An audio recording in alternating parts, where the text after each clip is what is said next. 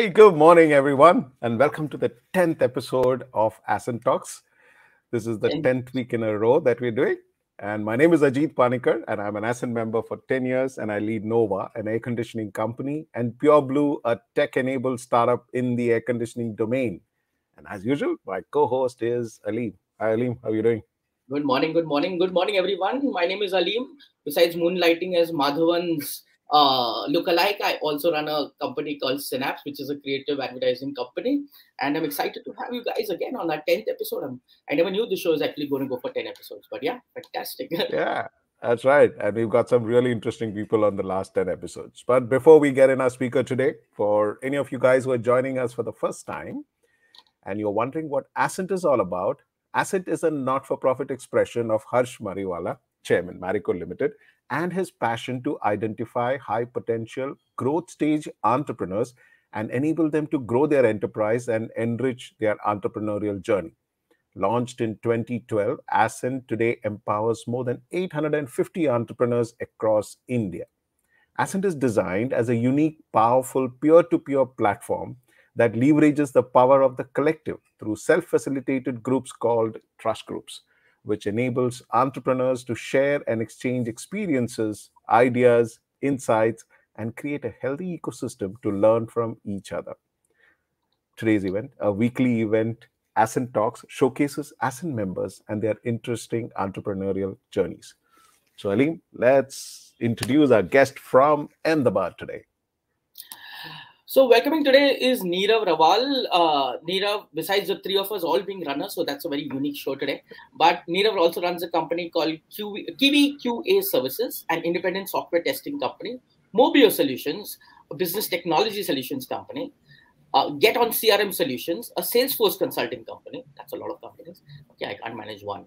Nirav holds a computer applications degree holding Nirav holds a computer applications degree, an MBA. He's also a marathon running entrepreneur from Ahmedabad. He's worked for some big corporations like Wells Fargo and Oracle, but has also stuck around his own independent consultancy and IT services company owner. When he's not busy analyzing the stock market, that's so Ahmedabad, or perfecting his productivity techniques, Nirav can be found spending quality time with his wife Pooja and son Rohan, although he does sneak in a marathon training session once in a while. So if you are from Ahmedabad and you need some tech help or just want to go for a run or have a cake, I think so, Nirav is your man. Welcome, Nirav. Thank you, Ajit. Thank you, Aleem. Thanks for the kind introduction. Off the bat, tell us about your business, the nature of the business, scale, some clients and solutions, just to understand and kick this off. Sure. So as you kind of rightly introduced, we run three different IT services companies. So first one which runs is with the name of KiwiQA, which is a software testing company. So we test software applications, and it kind of started 10 years back. Me and my co-founder Niranjan kind of started it. So typically in a software development ecosystem, the companies which develop softwares, they would test the applications. And we found that there is a market specifically in the startup and mid-sized companies where we could do an independent testing. So that's how it kind of started. We are a full service software QA company. So in the world of software quality assurance, you'll probably hear the terminologies like functional testing, UI UX testing, automation testing, load performance testing, security testing, and so on. So typically all of these different kind of testings are required when you're building a software. And what we figured was that the companies which are building the softwares may or may not have all the capabilities when it comes to quality assurance, and specifically which are very tech-oriented companies. So that's the market that we were chasing. In a period of 10 years, we've been able to build a team of about 110 plus people. We are based here in Ahmedabad. We have a small team in Baroda and in Bangalore and a sales office in Australia. So that's what we do at KiwiQA. While in the journey of KiwiQA, what we realized that there's also a potential market which we could address, which is in building software applications. However, we didn't want it to club it with the KiwiQA as a brand and kind of operationally run it separately, because we didn't want it to have a conflict of interest for the customers who would want to just use our services on the testing side. So that's how we started Mobio Solutions. As the name suggests, at that point of time, the idea was that we could probably just become a mobility company, mobility solutions company. So we built mobile applications. However, over a period of last couple of years, we've been kind of a full-scale custom software solutions company. So anyone has any idea or any existing software that they would want to customize or would want to get it developed, that's where we kind of come in, we ideate, we work with them, we analyze the requirement, and then we build web and mobility solutions around it. A team of about 70 odd people as we speak. And as I mentioned, they're operationally kind of separately run out of the city. So two separate locations completely out of, so KiwiQA and Mobio Solutions run out of two separate premises. And the third one, we kind of were experimenting with Salesforce as a CRM.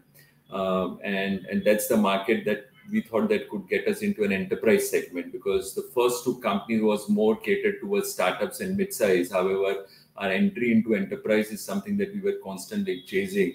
And we realized that maybe a package solutions or something of that sort could get us in. So that's where we decided to kind of experiment with Salesforce.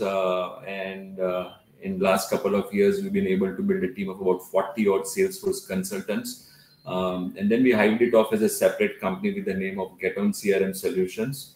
So that's just a very quick introduction to what we do. As a group, we are like about 220 odd people.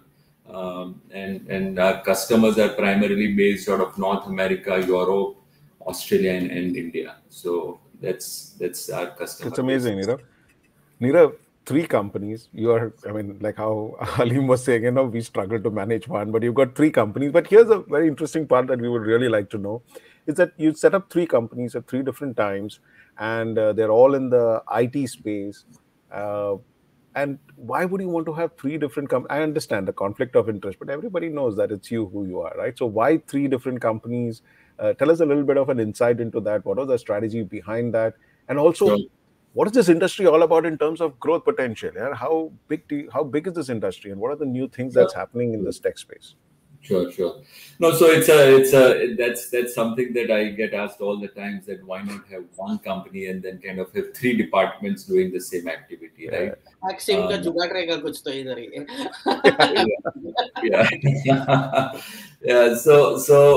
So when we kicked off KiwiQA, right, that was more on software testing, and all our branding has been across with a view that we are an independent testing company, right? So customers come to us with a view that we don't do any software development, right? That's number one. Number two, the kind of depth that is required for us to build one company, right? I mean, if I look at quality assurance as a department and quality assurance as a company, I think it's two different ballgames altogether, right? So very, very few companies have been able to build department as deep as what we've been able to build in a company. So that was one. Number two, we have different partners. However, there are couple of common partners among the three different companies. So we all wanted all comes with one specialization. So Niranjan, who is my partner at KiwiQA, is out and out software testing expert for about last 20 years.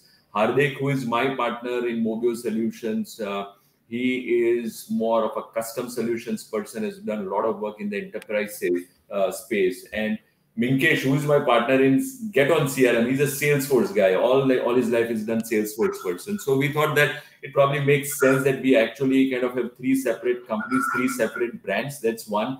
Number two, the kind of opportunities that we also look forward to in next couple of years, that they actually can be independently evaluated by large size companies if they would want to kind of make an investment, or they would want us to be part of their operations, right? So that's an opportunity which we've been getting since last 2 years, actively, though we have decided not to kind of take any immediate action. But so that's also something that we have on the back of our mind, that, kind of build those brand independently, let it kind of take its own course and kind of follow its own market, because each of these markets are quite different. And then we'll see if there's an opportunity which makes sense for us in the future, that at least one or two or all the three could be taken up by specialized companies. We'll probably kind of see the merits of it at that time. Yeah. Now, as far as the Yeah, sorry. I mean, on your other side, as far as the growth is concerned, right? I mean, in terms of each of has its own market. So if I have to kind of just talk about the software testing as a market, it's a huge market. I mean, I would say if I follow what I read, it's about a $40 billion market worldwide, which is expected to grow at least 7 to 8% year by year. If I look at the custom solutions market, it's almost about $1,500 billion market. Again, expected to grow, for next 10 years at a rate of 8 to 10% or higher. Similarly, on the Salesforce side, on the CRM side, right? So the market potential is huge. I think with the kind of digital transformation projects, engagements, small size companies and large enterprise have been doing, and I think it's no escaping that you can now avoid being a digital company. You cannot just run a vanilla business. And I think with that in mind, I think next 10 years, I think we feel that we are in the right space and hopefully grow exponentially in each of these companies. Yeah. Awesome. So Ali, you know what he's saying? He's telling the market is huge. There's a lot of money to be made. So one finger in the ghee, one in the butter, and one in the paneer. They're all connected. Yeah. And whiskey in the hand. And anyway, Nirav, just tell me one thing. So I mean, obviously, like Ajit also mentioned, and you also mentioned, it's a huge market. But there is also a lot of players here. So what differentiates you, and what kind of changes do you bring in this market? I mean, what is it that's unique about you, and how do you kind of create that impact? Right. I mean, for us, what we feel that we like to kind of go deep into a segment. So when I talk about quality assurance, so let me just give a different perspective to it, right? So think about a software, right? A software which is kind of being used by 10,000 users or 15,000 users. Now, in a typical scenario, you would see that every couple of weeks there is a new release which is going out to that software, which most of the users wouldn't know, but behind the scenes, that's what's happening. Now, the kind of exhaustive testing that is required, right? There's a lot of effort that goes in. So one way to do it that you do kind of manually, you kind of test the applications. The other way to do it that you can kind of automate the entire software testing part to it. So you can write scripts where something which would take 5 days, 7 days for a team of 4 or 5 people, you can bring it down to 2 hours. And that's where we come in. We kind of automate the entire testing piece to it. The third kind of service line that we have, what we call it load and performance testing. So in simple terminology, if you are using a software and you feel that the software is running slow, it's taking time to load because more people are using it, right? And that's when you lose the customer. So we kind of simulate those scenarios for a customer much before they go live, So in a time like Christmas or Diwali, or where there's a lot of marketing efforts that would go into a portal, we actually can kind of do those simulations and let the customer know that your application is scalable up to 10,000 users, 50,000 users, and these are the things that you can do to make it more scalable, right? And security testing, which is something which you can't avoid in today's space. So that's how different we are. And now what we realize that most vanilla QA departments in a typical software development company wouldn't have this kind of capabilities. So that's what we bring on to kind of offer to our customers. Similarly, in the Mobio solutions and in the Get On CRM, right, our focus is such kind of more towards very specific industries. So in last 5 years, we've built a portfolio of about 100 plus customers. But going forward, we feel that we kind of focus more on fintech, insurance, logistics, and renewable energy as a domain. So in last couple of years, we have built very solid customers there, and our understanding of the domain is pretty good. So keeping our technology kind of as our backbone and our strong point, and our ability to understand the business of this 4 segment is what we kind of bring onto the table, and we kind of help customers to give right solutions. So it's just not manpower providing, it's more about understanding their business, understanding their problems, and giving them the solution. So that's where we are kind of transitioning our organization into. And again, on Get On CRM being Salesforce. So Salesforce is world's largest CRM company, and it has a lot of clouds that you can probably think of, a very complex software that has been built. So any company which is into Salesforce ecosystem, there's a good chance that they may not have all the capabilities. While they've bought the software, but when it comes to implementing it, they may not have all what it requires. And that's where we've been spending a lot of time building the capabilities within our team, so that if there's a requirement that we could kind of help the customer to kind of streamline their whole customer engagement, we would probably want to do that. So that's the key differentiator, I would think so. Had you been what we feel that had we been a very generic software development company, our focus would not have been as intense as we would want it out to be. Yeah. Amazing. So for someone who's, doesn't understand the space in any way, will say, yeah, this guy's taken us to Mars. It's a different world. So, but if I just could add a little bit more complexity to it, so as we speak, so we are pushing ourselves to now get into data engineering, and that's where I didn't disclose the name of the fourth brand that we are on the way to build, which is called Get On Data, where we would only do data engineering work. So again, we kind of very deep into data engineering is what we would want to do in next 2 years and build large size teams. So yeah, that's yeah. But Nirav, उसके लिए चौथा partner है. And we are all common. So we share. We have all common partners. I think we have great trust among ourselves, and I think we bring a lot onto the table in terms of building each of these organizations together. Yeah. But Nirav, tell us one everybody thing, loves Raymond. Yeah, absolutely. No, but Nirav, tell us something. Like how Siddharth, who came our speaker last time, you had a damn good job at Wells Fargo. You were with Oracle. Kyun choda yaar? Why did you? It's a dream job for all these guys. Why would you quit? And when did this first को पगार नहीं, 25th को पगार मिलता है यार. No, you are right. And tell us, I think you should share with us how this whole entrepreneurial journey and what were the challenges you faced around this, when running the organization. What are the kind of differences that you found?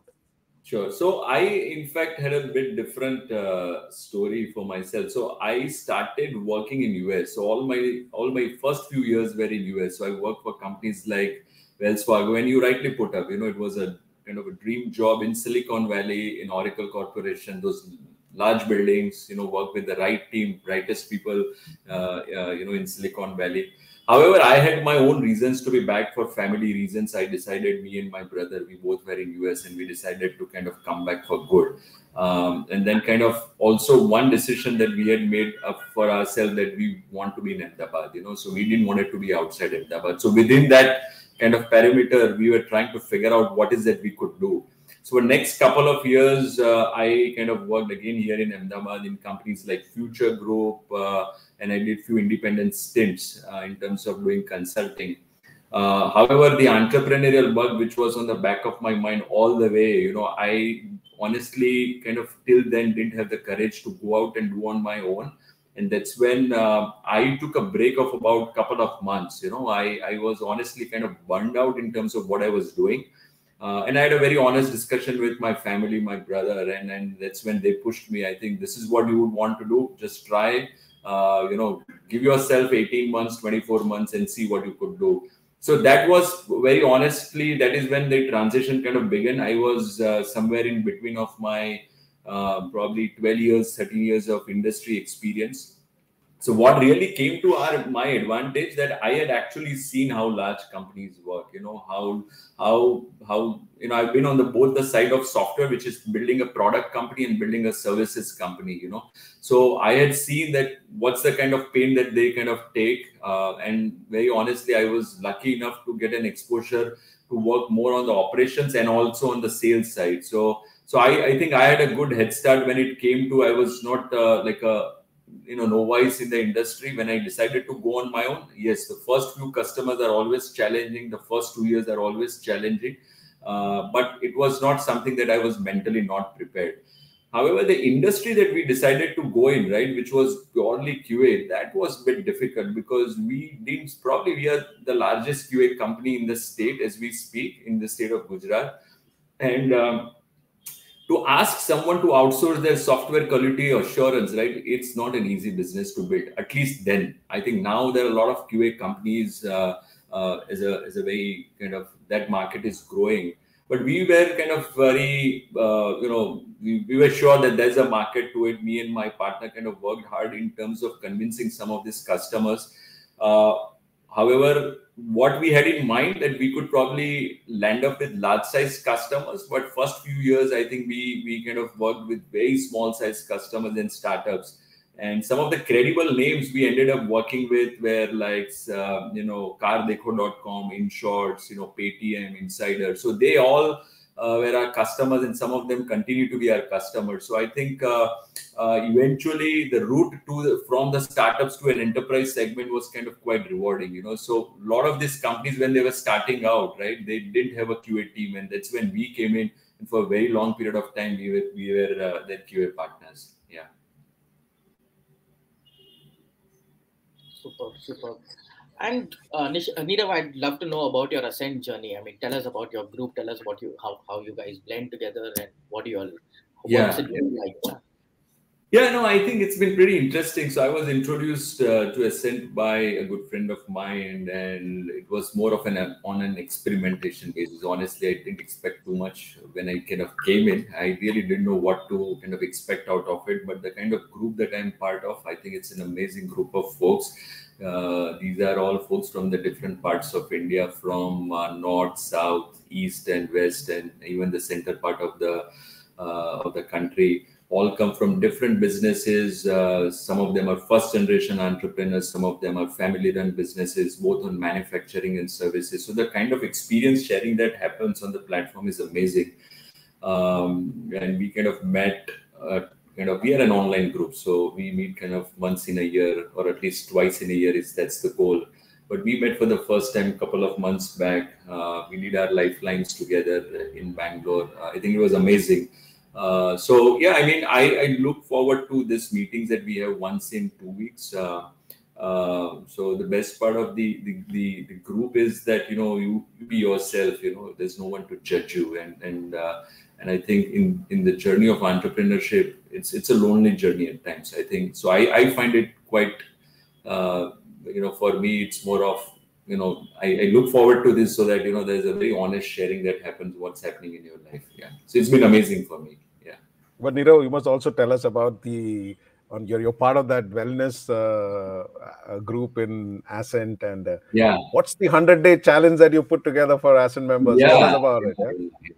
Yeah, so I myself, I'm kind of a marathon runner. So I try and run a couple of marathons a year. And when I was kind of asked that, could you be a part of this wellness group? So me and Abhishek, who is also my co-partner in the wellness group, we were thinking about it, and we thought, why not we kind of have everyone in the group be part of 100 days of steps challenge, right? And so this is a 100 days challenge. We got about, I believe, 60 plus people from Ascent kind of registered, and we expect few more to come in. So the challenge is that you kind of, they throw you a challenge that, okay, I cannot disclose the challenge, but I'm just giving you an example. But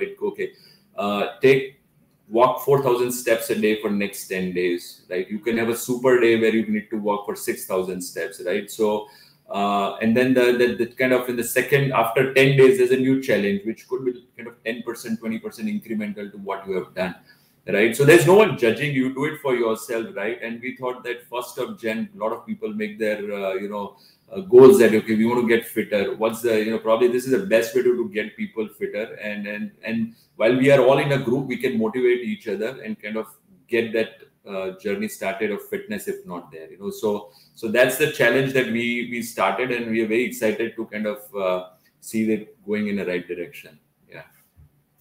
And that's that link. You will find hdor.com, and you can register on that link and be part of that challenge with all the other Ascent members across the country who's doing it. So as he said, there's 60 of them. Yeah, but we are 850 of us, so I guess we should all give it a shot. It's interesting, and it's damn good, Nirav. I mean, I think it's a great initiative. And okay, now out of this mass orbit of yours on tech and everything, your 4 companies and your challenges and everything, tell us a little about yourself. What's your personal hobbies here? What do you do other than work?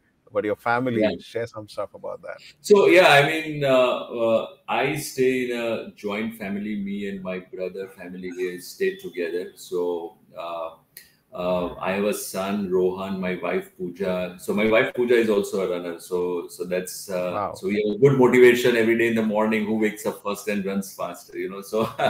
So yeah. But other than my work, what interests me is stock market. I think this is something that I kind of follow very closely. I like to read books around finance, personal finance, stock market.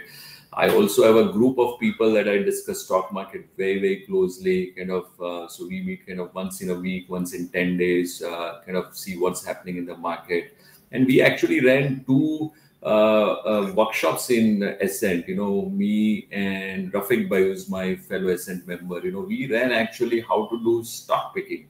And we ran two such workshops for all the Ascent members. So that is something that interests me. I'm not an expert. I'm learning every single day. So that's kind of gets me going. The other is I am a productivity buff. So I like to read a lot on productivity. How do you kind of improvise? How do you manage your day well?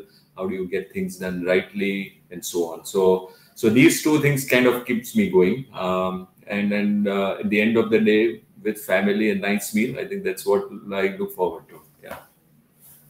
Amazing. So to our viewers, please remember there are three of us who are runners. He spoke about running, and please look at Aleem. He's trying to show off all that medals that he's got out there, which says that run this city. So that's I all run the this cities city. that he's run. Yeah. Yeah, but but I think it's great. So join that challenge. It will be fun. It's always great to stay fit. That's fantastic. So, Nirav, it's been fabulous actually having you here. We are just about 3 minutes away from our 30-minute challenge to close each and every episode. But it's fantastic that to hear from you, and it's always exciting to see how a professional, hangs his boots and just gets into entrepreneurship. And then Yeah. we wish you all the best. May you Thank you. build another 10 more brands and 10 more companies. But one thing is for clear, the pot of gold is definitely waiting for you at the end of that.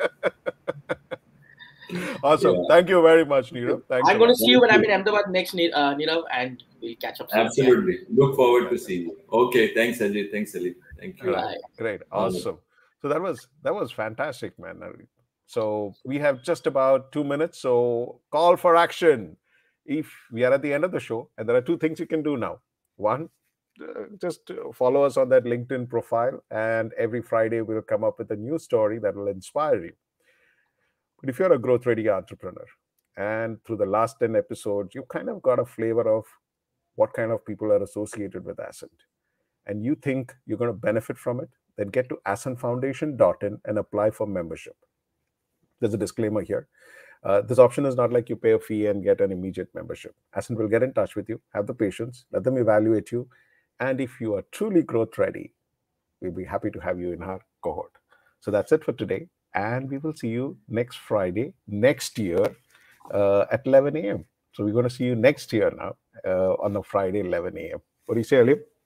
Happy New Year to all of you, and we look forward to a great year ahead with you, with your growth stories. And you never know, you could be featured in the next show. So let us know. Yes, that's it. That's it. Yeah, because our TRP ratings are going up pretty fast, okay, and everybody's watching us, and I don't know if most of you guys are aware. So if you don't have time to actually, it's there on the Ascent Insights YouTube channel. You could go there and you can watch all these. Now, if you don't have time to sit down and watch, go to Spotify or go to Amazon Music. These are also converted as podcasts. So even while you're driving, you don't have to miss out on the episodes. And these are fabulous stories. And like how Nirav said, sometimes it's a lonely journey, and listening another entrepreneur's journey makes it much more inspiring and much more fun for you and to have a great day. So here's to all of you. Have a wonderful new year. We are pretty excited that we finished 10 episodes this year. Didn't realize how it just passed. And we're going to come back next year, same time, Friday, 11 o'clock, with some further interesting stories. Thank you very much. Bye, Thank Aleem. you. Have See you fun. soon. Take Take care. care. Bye, Bye-bye. everyone. See you. Happy New Year. Bye.